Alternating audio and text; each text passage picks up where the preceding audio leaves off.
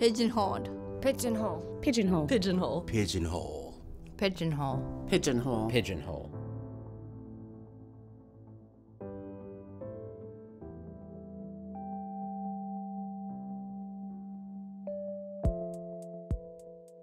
I recently came across a 2021 paper called Visual Disturbances. What are they? And what to do? I didn't click on it. Disturbances. And that is the end of the medical portion of today's show. Not everyone wants to do something about these, unless by do something, you mean tell your friends. I wanted very much to tell Carmen Papalia about the quote-unquote disturbances I see, because he sees something kind of similar. My relationship to them has really changed over the years. I really kind of just started thinking about what they are and like how I would categorize them, and like started talking about them with other people more recently. My name's Carmen Papalia, and I'm a non-visual social practice artist with chronic and episodic pain. I'm calling in from a camper in rural Ohio. This is the stolen land of the Hopewell culture and Miami Nation. That's Myaamia. And by non-visual, he means... I don't use vision as my central reference point. At a point in time, I had to shift value from the visual to the non-visual as a way of navigating my surroundings. I also feel like I privilege the non-visual senses as a way to connect with other people as well. So like music and sounds and touch. And he recently started connecting by sharing what he calls extra visual images the brain produces without the eyes having to see anything. Yeah, I always have enjoyed watching them. And, I've never really thought they were a disruption or an obstruction in my visual field. The perception is that blindness is, people are experiencing total blackness or darkness, which isn't the case. Not many of us who are on that spectrum of experience have complete blindness, for one. I love this experience as a counterpoint to that. And these extra visuals are something a lot of people experience, very specific types of hallucinations, an absolute feast for the senses. My friend Grant called them Playful Apparitions. I describe them sometimes as they move like jellyfish. There are different layers to them too. So there is this more kind of water displacement layer that is kind of wavy and shimmery. And on top of that are more kind of like visual objects that are floating around and swimming across that field of water displacement. Yeah, and then there's patterns too. So there's this radar sweep almost that kind of displaces all of the colors and shapes as it kind of waves through. And sometimes it kind of takes on this quality of a light kind of, or like a bright color that's sweeping across.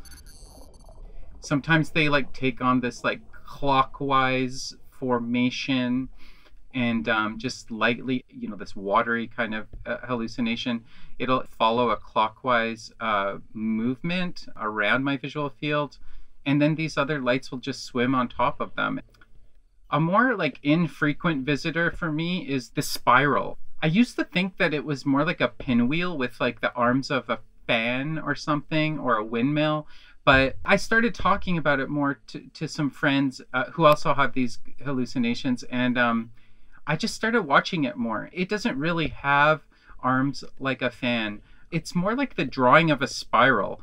And it just spins, and the tail of it whips around at a different rate than the center does. This sounds so delightful. I want to get in your head and watch this. It's pretty magnificent. I don't even know how to describe it sometimes, but these are, pretty dynamic. Sometimes I've described it as a animated oil painting from space.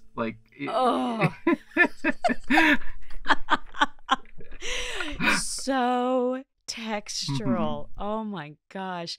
I think I just at some point decided or accepted that vision wasn't my central reference point. Although this is like a very visual experience, I guess I didn't expect that my vision would be usable to me. So I really put all my eggs in the basket of I'm a non-visual artist, I'm a non-visual learner, and so when I did encounter these hallucinations, they were just part of my non-visual experience. That's how I understood them. And Carmen wants his community to understand them too. Like, not just understand them in our minds, but also in our bodies. Carmen led an embodiment warm up for this online study group called DISREP, short for Disability Representation. The embodiment warm ups were something to help us mark that we'd be spending this time together, something to get us moving, or being still, or thinking, or breathing, or feeling. In Carmen's case, maybe a little something to inspire visions like jellyfish. This is Letitia speaking. We're going to now enjoy an embodiment warm-up to start us off, led by non-visual learner and artist Carmen Papalia. Carmen talked about whose lands he was calling in from that day, and since we were on video, he gave a self-description of what he looks like in his lovely summer outfit before leading us into a story about how he'd started noticing shimmering, fuzzy vibrations when he was young. Over time, the vibrations amplified, became more colorful, and turned into playful hallucinations. The embodiment exercise started like this. I want you to just gently rub your eyeballs with your, if you can, your pointer and thumb, or anything really where you're just like, kind of exploring the surface area of your eyeball through your eyelid. Yeah, so find a rhythm or some way to rub your eyes until you start seeing flashes of color. I just want us to think of how to describe what we're seeing and we're experiencing right now. Warm circle I got there in my screen reader. This is kind of like, it's a mixture of underwater and galactic for me right now. And I'm seeing stars, some shapes emerging for people. That's really nice. Sometimes I see this backward C shape. That's a C shape in light. Oil on water at night. That's a very good description. Thank you. That was just a snippet of the playful and dynamic images that people shared. Okay, and I'm going to stop rubbing my eyes, but to be honest, I don't have to rub my eyes to see these hallucinations. I'm always experiencing them. But yes, if you ever want to return to that space and visit with those playful apparitions, I would invite you to. Is that my time, folks? I feel like it's so brief, but I wish I could share more time and space with you today. Thank you so much for sharing with us. Thank you. Thank you for the playful apparitions that were here with us today. Awesome. Well, I hope those stay with you or they go away based on what you want. I couldn't participate during the activity with rubbing my eyelids because my allergies were so bad.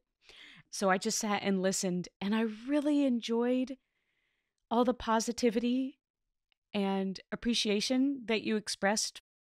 But I didn't just go to these workshops. I got to caption the Zoom recordings of them. But something super weird happened when I tried to caption this one.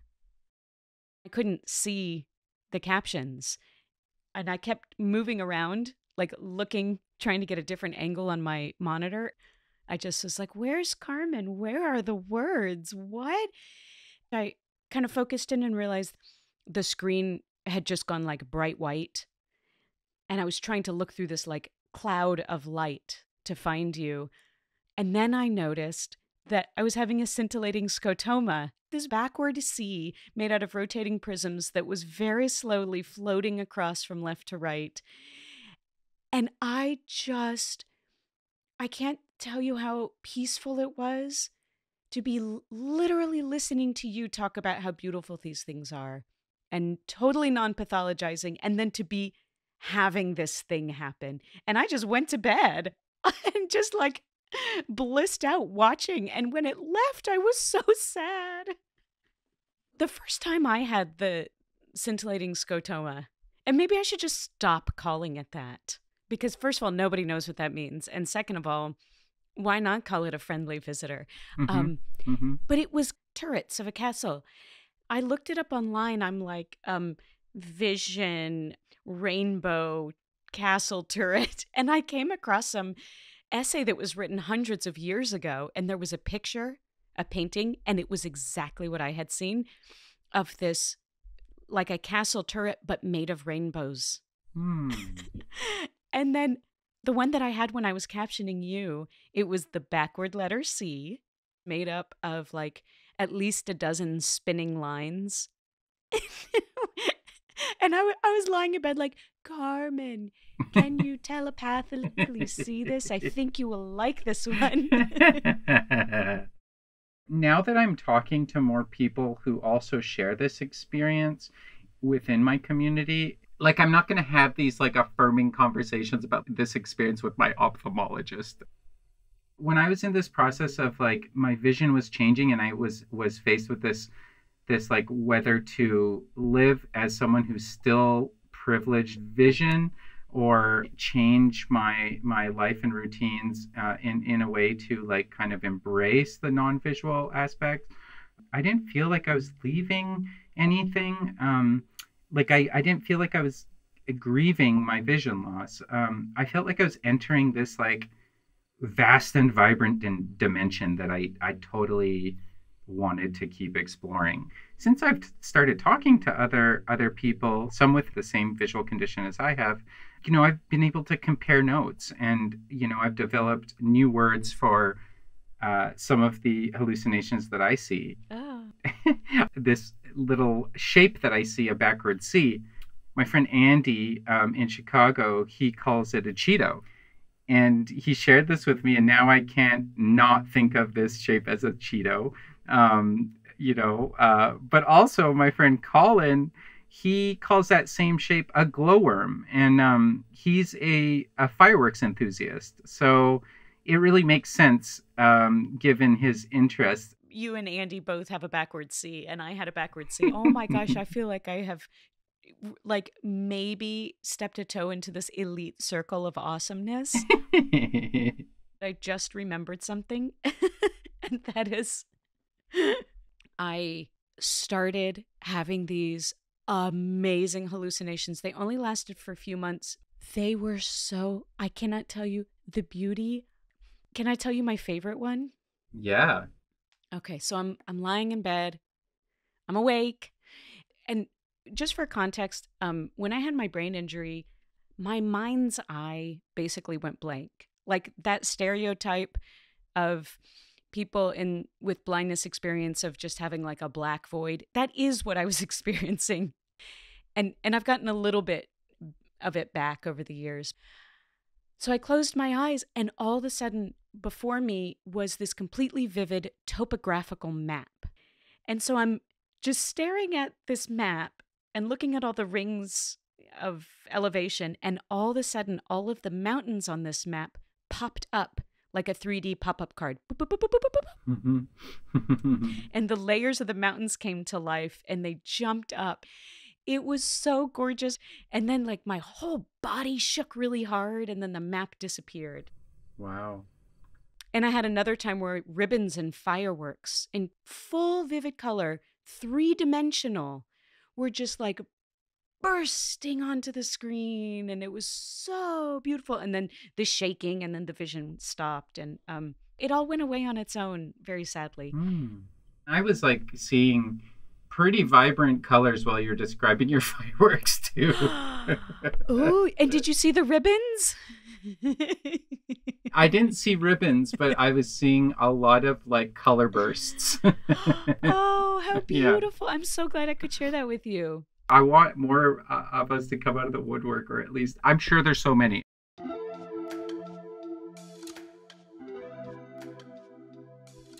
Months ago, when I emailed Carmen to first tell him about my backward C made of prisms, I spotted a call on Facebook by M. Leona Godin asking what she calls blind kind to share the stuff they see.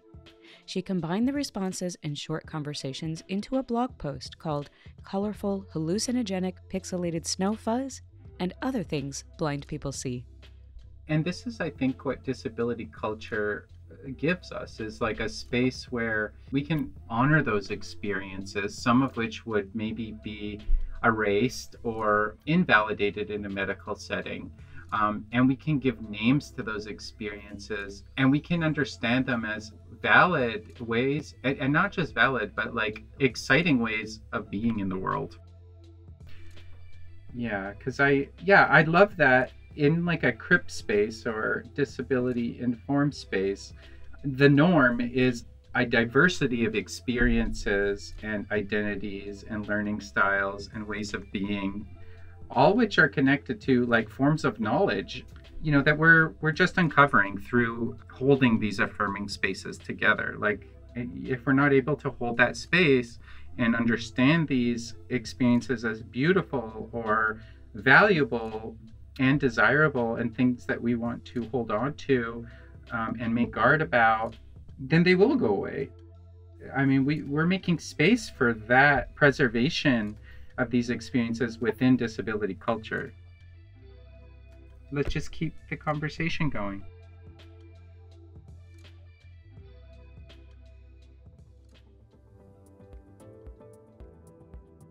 Every episode is transcribed. Links, guest info, and transcripts are all at whoamiitostopit.com, my disability arts blog.